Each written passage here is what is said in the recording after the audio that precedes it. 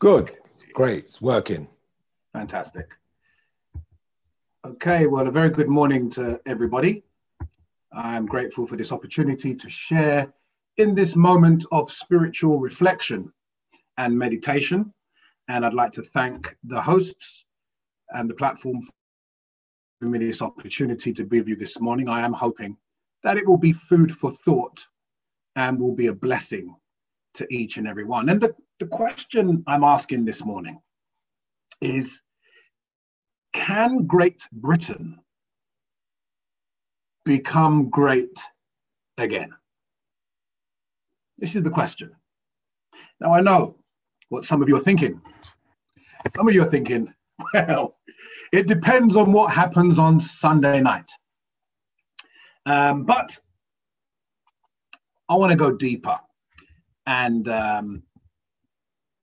let me share with you a quotation. This comes from a chap by the name of Niall Ferguson, a Scottish historian. And he says in his book, Empire, "For better or worse, fair and foul, the world we know today is in large measure a product of Britain's age of empire." The question is not whether British imperialism was without blemish. It was not. The question is whether there could have been a less bloody path to modernity. Perhaps, in theory, there could have been. But in practice, there's a lot in this quote by this historian who has obviously studied in detail the checkered past of Great Britain. But I don't really want to focus so much on the past, but to really look at today and where we're going, because it doesn't look as if Great Britain is getting greater and getting better as we look forward. But maybe we could ask ourselves the question to begin with: what made Britain great? What made Britain great? Well, now Ferguson is going back and seeing the British Empire, you know, between mid-18th century and 19th century, and seeing our colonial past. And I can recognize that at that time, historians tells us that Great Britain owned 1/5 of the world. 20% of the world was owned or controlled by Great Britain. That's pretty great. But when we think about the colonial empire and how it accrued its wealth, it does beg the question, well, what kind of great are we talking about when we think about, can Great Britain become great again? And I'm thinking about the slave trade that fueled the industrial revolution, which placed Britain in a position to influence the whole world. But if you dig deep in this book, you'll discover that in our checkered history, we have been involved in some brutal massacres of a humongous scale, and that we have also, in our past, been involved in instigating, controlling, and running concentration camps. And then, of course, we can think of, in later times, the Iraq War. And if we look at today, we can see today that this country, great though it may have been in times past, put a quotation mark around greatness, we see that today, I'm not so sure if we're heading in the right direction. For example, when we think about the environment and pollution, when we think about the immigration and racial inequality and inequality in general, when we think about crime and law and order, drug and alcohol abuse, our aging population, our lack of trust in the government, it makes me wonder, can this nation become great again? And really, I'm asking the question this morning, if we are to transform ourselves from where we are now to where we want to be as a country, how would we do this? How does one change, transform, reconfigure a country? And I guess on a deeper level, on a spiritual level, I'm not even really talking about Great Britain, but rather I'm talking about me and you. For we are the citizens, the subjects of this great country. And make no mistake as to what I'm saying. This is a great country. That's the reason why we are living here. And I don't have any plans to leave to go anywhere else. But as far as me and you are concerned, the people that make up this great country, how can we change? Let me ask you, my brother or my sister or friend, have you had a checkered past? A dark beginning or history in times past? Are you any different from all of us in general? And look at us today as individuals. And I'm focusing on the spiritual aspect. Are we where we need to be? How can we, much less a country, transform ourselves? Is there a way to do this under God? Is there a way to change spiritually? This is the question that I'm really asking this morning. And I'm wondering, maybe you could indicate by raising your hands on the app. Would this be a good topic to discuss briefly this morning? Give me some feedback by raising your hands on the app. Press the raise your hands button.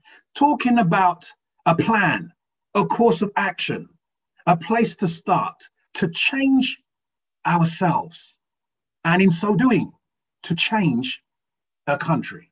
Does this sound like a good idea?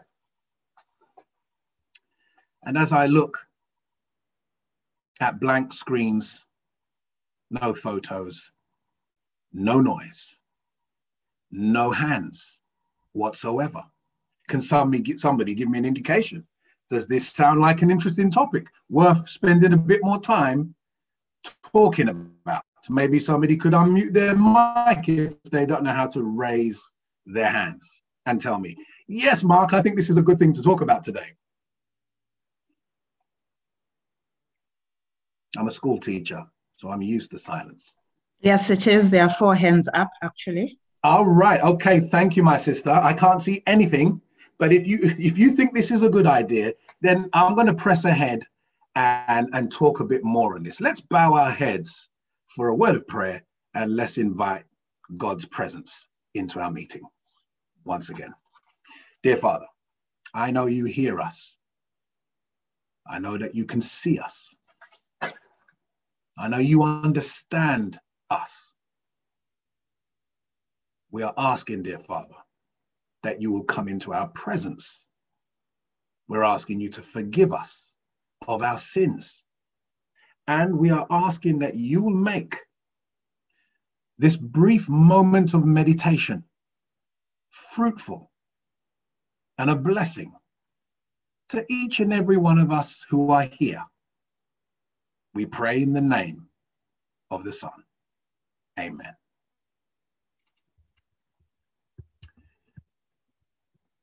You don't know this, but I'm a school teacher. And I've been teaching for quite some time now in what you might call deprived schools, schools that are struggling. And when you go into schools like this, there's all sorts of things that you might see in a school. And As you walk into the school that I'm in right now, if you walk into the playground, it will be a hustle and bustle of noise, kids playing. And when the school bell rings, they'll all charge into the school building. Teachers are hoping that when they get to their class, when they come to my class, I can somehow stem the flow of kids, slow them down, allow them to trickle into my class, and that I might then take over and be an influencer, be a teacher, and to control these kids and somehow engage and inspire them to achieve greatness. I know you're thinking, man, and what age are these kids? Well, I'm talking about 11 to 16. Teenagers, young people. And I've wondered, how does one transform a school? How does one change the chaos that might appear to be the case into order?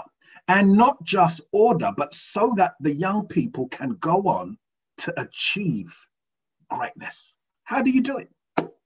I've thought about it and said to myself, well, if there was a specific way to do this, why doesn't the government share the plans, give us the means, and let every school be achieving like they do in Norway?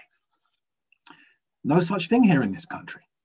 And so schools like the one that I'm attending at the moment struggle along, seeking transformation, seeking change, but not knowing how. Well, I was speaking not too long ago with a leader, school leader, and myself and this person are working together to transform this school. And we were talking in the playground, and we were seeing the rabble of a line of kids that we were waiting to say, run along into the school, it's your turn. And she turned to me and she said, Mark, let me tell you something. She said, you see this line? It's not a line. It needs to change. These kids need to be taught how to stand in a line. I said, don't you think they know this already? She says, no, obviously not. They need to be shown. I said, what were you thinking? She says, they need to be shown that they need to stand in a single file, shoulders square, in silence. In my mind, I thought, silence? What, in the playground? She said, yes. And she says, the teacher who is about to teach them the next lesson, they need to come down in the playground before school starts and be standing ready to take the charge. I thought to myself, really? And I said to her, well, what would you say if staff thought that their business needs to be in the classroom and they need to prepare for the class and get things ready? Just let the kids run in and then they will deal with them at this classroom door. She said, no, no, no. She said, Mark, if we are going to transform this school, it can't be done by just telling the teachers to teach better. I said, no. She says, oh, no, no, no, no. She says, the transformation can't be in the classroom. I said, well, what are you thinking? She said, the transformation, the change must start from the moment they come into the school gate.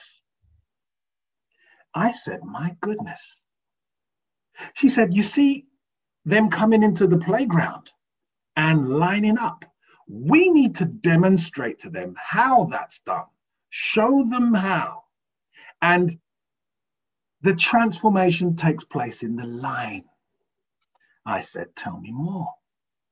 She said, what needs to change, Mark, is not the teaching and learning, although that could be improved.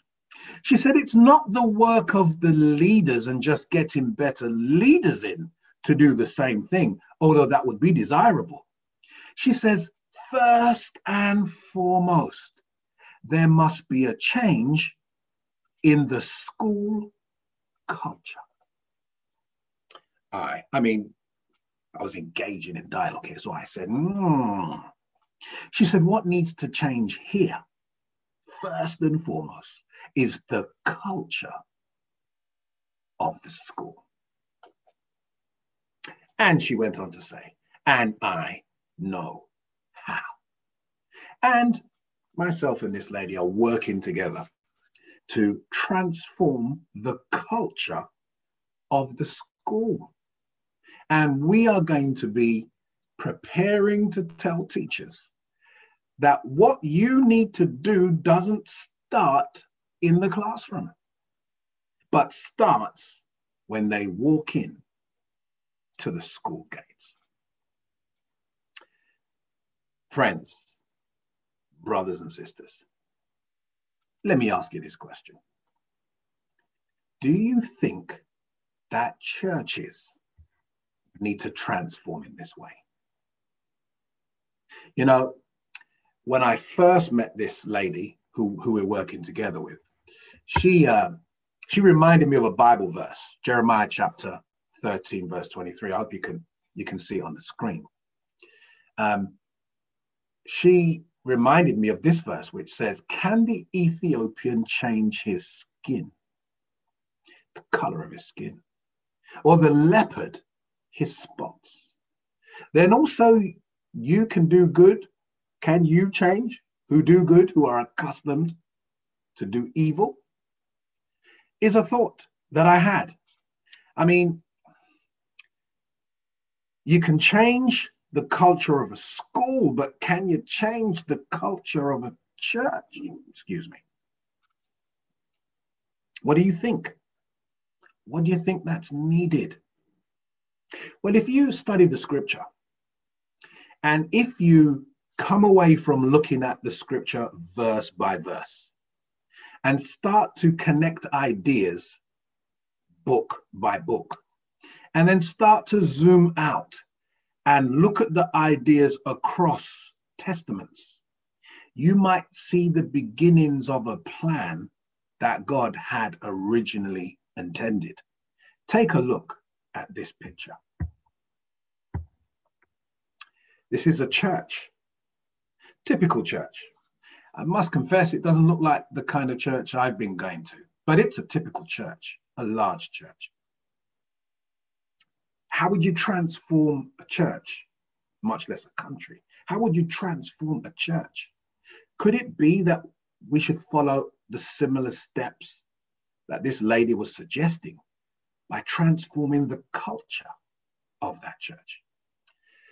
Looking at the scriptures, God has suggested how we might do that change in a church, in a community, which is really what I'm saying. Take a look at this image.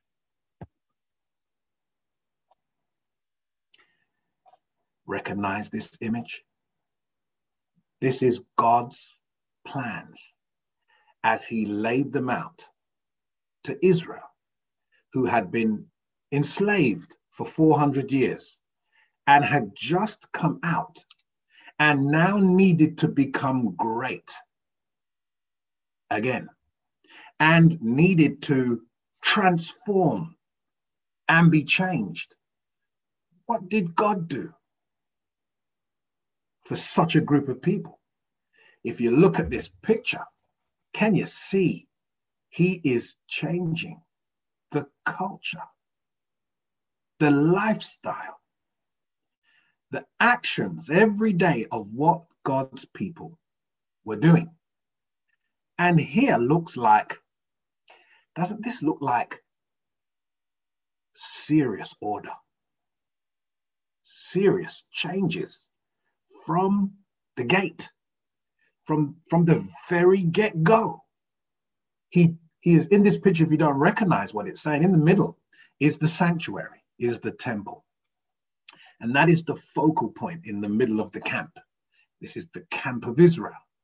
And around the camp, we have all of the 12 tribes, not arranged haphazardly, but they are in a specific order.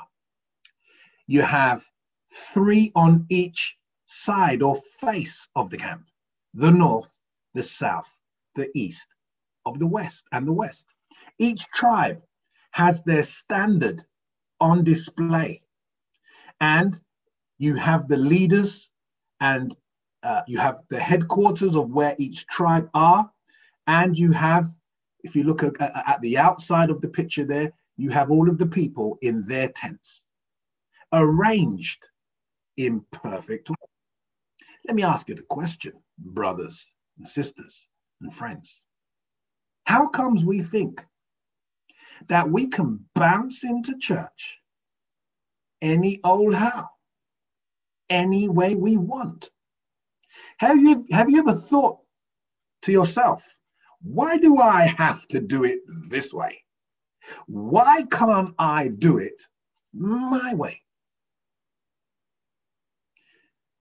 They've been doing things like that in schools for a long time, and all it's produced is mediocrity at best and chaos at the worst.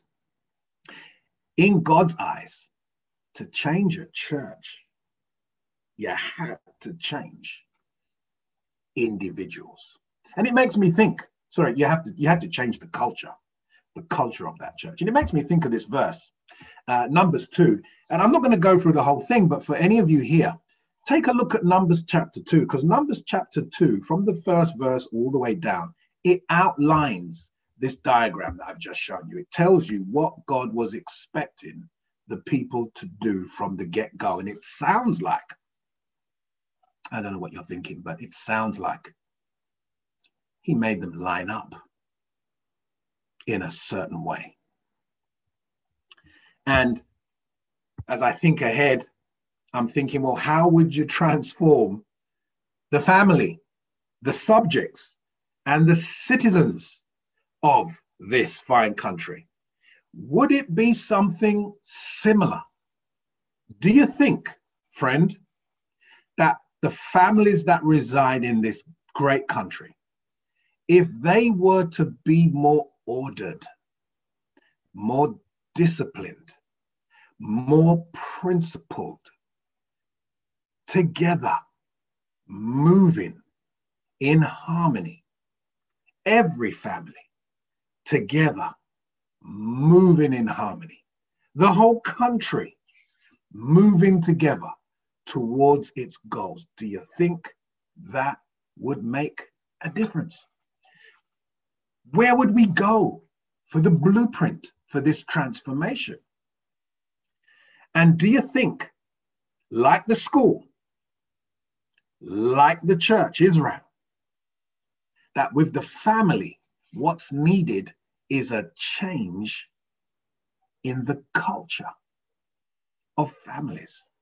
I know politicians are more concerned about policy at a higher level. We need to deal with the issues of immigration and crime and law and order.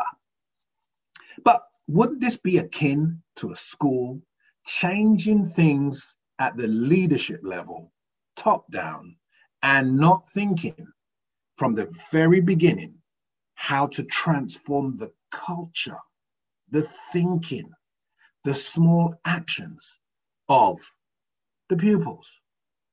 And in a church setting or in a community setting, individuals, don't you think the family would need this? And where would we get this culture from? Well, it seems to me that there was no need to make up this idea of changing the culture of an organization, a community. It may have appeared that this lady had a handle on what needed to be done, but God, in his wisdom, in the Bible, had already made this transformation millennia ago as a model for a country, a group of people, a community, families, individuals to transform themselves and change themselves so that they could become great again, spiritually speaking. I mean, this reminds me of this verse when I think about families changing. Genesis 18, verse 18 and 19 says, seeing that Abraham shall surely become a great and mighty nation, and all the nations of the earth shall be blessed in him. God had picked someone who was going to start the transformation and to build up Israel again, or God's people again. He started with one person who was going to have this plan. And why did he do this? It says here in verse 19, for I have chosen him.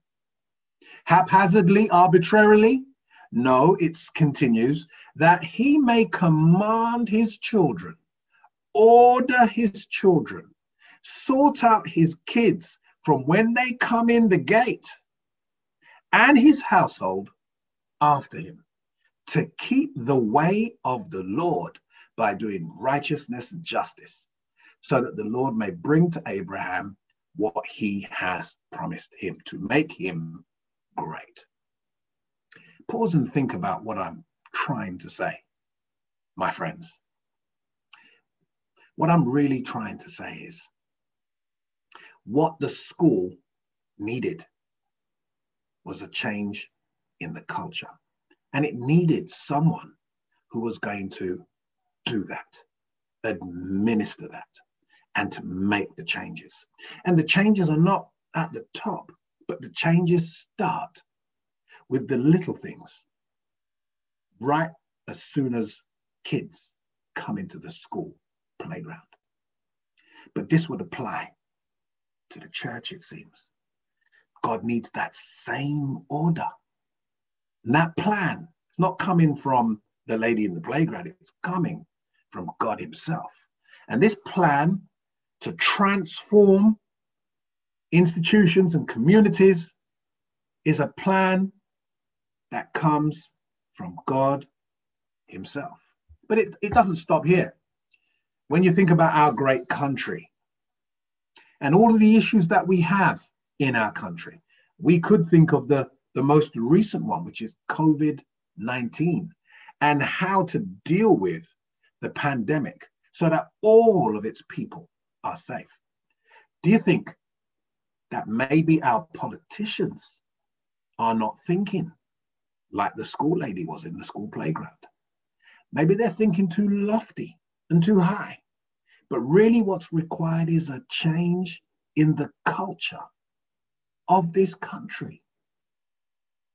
If we go back centuries, we find that this country was a strong Christian nation, and that culturally, the people of this good country were very spiritually minded.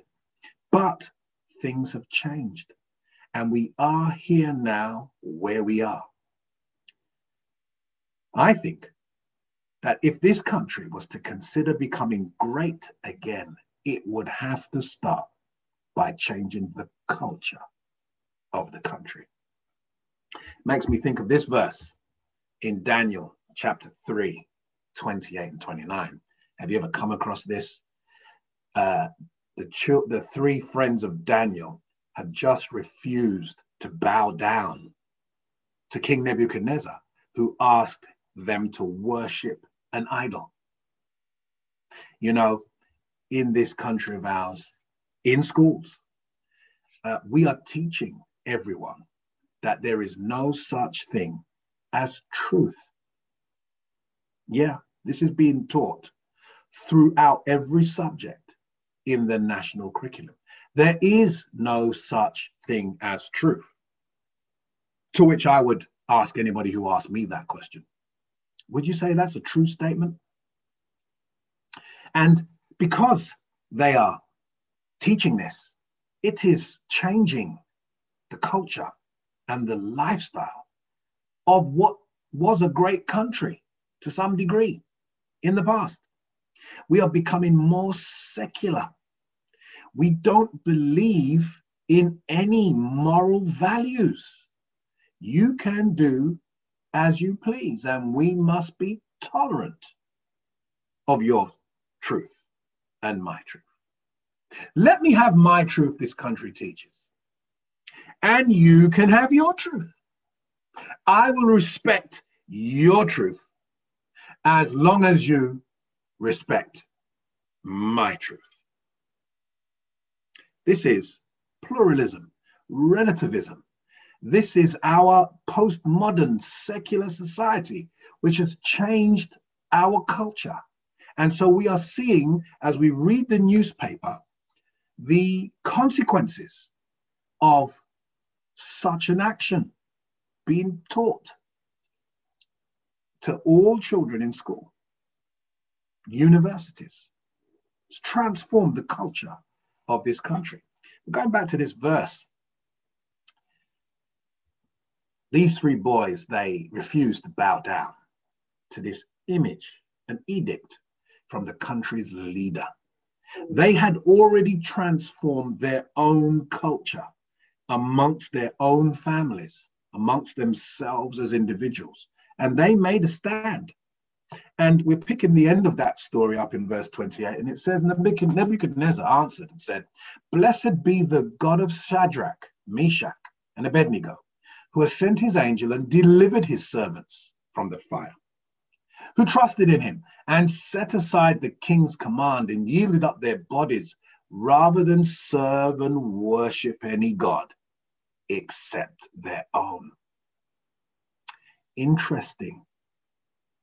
These three boys had already changed their personal culture to the point where the king says they had yielded up their bodies because they had changed even their diets rather than to serve and worship him. And what was the result of this? Verse 29 says, Nebuchadnezzar speaking, "Therefore I make a decree." This is the king of a country talking to all of its citizens and subjects. Any people, nation, or language that speaks against the God of Shadrach, Meshach, and Abednego shall be torn limb from limb, and their houses laid in ruins, for there is no other God who is able to rescue in this way. Let me ask you the question, my friends. Can a country become great again because individuals, families, communities, churches transform the culture of their lives? Can that transform a country? Looks like in this example here, that's exactly what happened. It didn't take a massive media machine. It took three people, and maybe some more, who were resolute about changing their personal culture within their families, within their social groupings. And in this case, God is saying it only takes a few to transform a country. Can Great Britain become great again? Well, according to this verse, it can, but steady on, steady on. It's not going to be easy. It takes changes from people like you, people like me. You know, when you look at this thing from a whole, if we want this country to change and to start achieving and to start accomplishing in the right way, and I'm going to tag on there in a spiritual sense, then this country must change its culture. And I'm suggesting this morning that that change doesn't start with the leaders, but it starts with communities. It starts with churches, groups of people, but the changes within those communities happens in your home as a family. And ultimately, one person, you or I, must make this change. We don't have to worry about the plan. What changes need to be made? Where do I go for this? I'm suggesting that the Bible is the place to go for this. And as you can see from what I showed you earlier, God has the plan. God has the blueprint. We only have to see it and abide by it. You know, when I think about ancient Israel, when they were enslaved by the Egyptians for 400 years, any group of people that have been enslaved for 400 years, they personally would have habits and ways of thinking that could only be described as confused. And when we look at ancient Israel, we see that God did the same thing that I'm suggesting today. When those people came out of Egypt and came to Mount Sinai, and God said to ancient Israel, okay, I'm going to take over, but I'm going to make you great. You are going to be an example of a nation to the whole world, but it's going to have to start with changing your culture, your ideas on how to live, how to eat, how to dress, how to operate, your goals, your desires, your life destinations, your partners. Everything must change from the very beginning and must be ordered. This is what's needed to transform a country such as Great Britain. So let me just summarize some actions that we might need to do as individuals. Can I recommend, first and foremost, my friend, my brother, sister, we must first of all become a truth seeker. That's right, a truth seeker. We must be willing to accept that there is such a thing as truth and that we want it. This means, being a truth seeker, that we must be willing to be open, be willing to change, and that we must follow the evidence wherever that leads. If it's true, it's going to lead us to greatness. What would have happened if I had spoken to that school leader and said, well, that's absolute rubbish. You don't understand this school. You don't understand this community. We know. And can you imagine me closing that conversation with that school leader just like that? The school, by the way, that we were talking about, it's on its way to becoming outstanding because as a school, we were willing to follow the evidence, to seek better ways, to seek the truth. And I think this is the first thing that we need to consider if we want to transform this country, but from an individual perspective. The second thing is, if you're a truth seeker, recognize that God himself is truth. The Bible says this. Jesus said it. He said that he was the truth. And so becoming a truth seeker means that we should be open to the God who says he is the truth.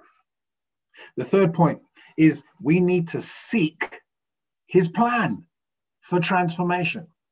There are many illustrations in the Bible where when man tries to make that change, when man tries to dream up the way to do things, it doesn't really help. And this is where we are as a country. This is what our leaders are doing. They are drinking at their meetings, having big lunches, staying up late at night, and they are making these decisions. I was reading in the research for that book, Empire, that one of our illustrious leaders who was charged with dividing India into India and Pakistan, when he was charged with that massive decision to do something, he split the country into two over lunch. over lunch. And when he split that country into two, it spawned the massacre of millions of people along religious lines by splitting that country into two. You know, we really need to seek God's plans. And if we are going to seek God's plans, my fourth point, so my first point in summary is to become a truth seeker. The second point was recognize that God is the truth. The third point was, and so seek his plans. My fourth point is, if you're going to understand God's plans, don't go to the book of Revelation. Go back to Genesis. Go back to the beginning. Going back to the beginning as a truth seeker is the way to understand the truth. Too many people want to understand the prophecies. I want to know what's happening in the end. I want to know what's happening in Revelation chapter 13 and chapter 14, chapter 17, chapter 18, but never having read Revelation chapter 1. If you read the book of Revelation, you'll discover that almost every chapter starts with the word "and," meaning that you had to look at the chapter before. You had to start at chapter 1. And likewise, if we're seeking God's plans and we're going to look at the beginning, look at it from the beginning to understand it properly, you have to go back to the beginning. So there's no need to be tracking back to understand. You move forward with understanding. My other point was, when you go back to the beginning, let us start living as if that truth, when we read it, is real. This is what Jordan Peterson says. When asked the question, do you believe in Jesus Christ? He says, I don't know, but I live as if he is real. This is someone who you may call an agnostic. But if we are truth seekers, when you discover that truth in those plans at the beginning, we must start living that truth as if that truth is real, and it is.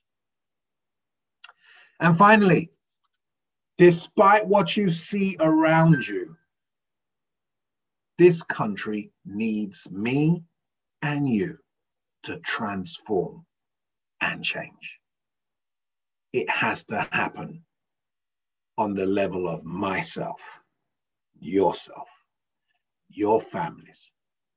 This is how the change is going to happen. So in conclusion, my brothers and sisters, what do you think? Can this great country become great again? Well, I think it can.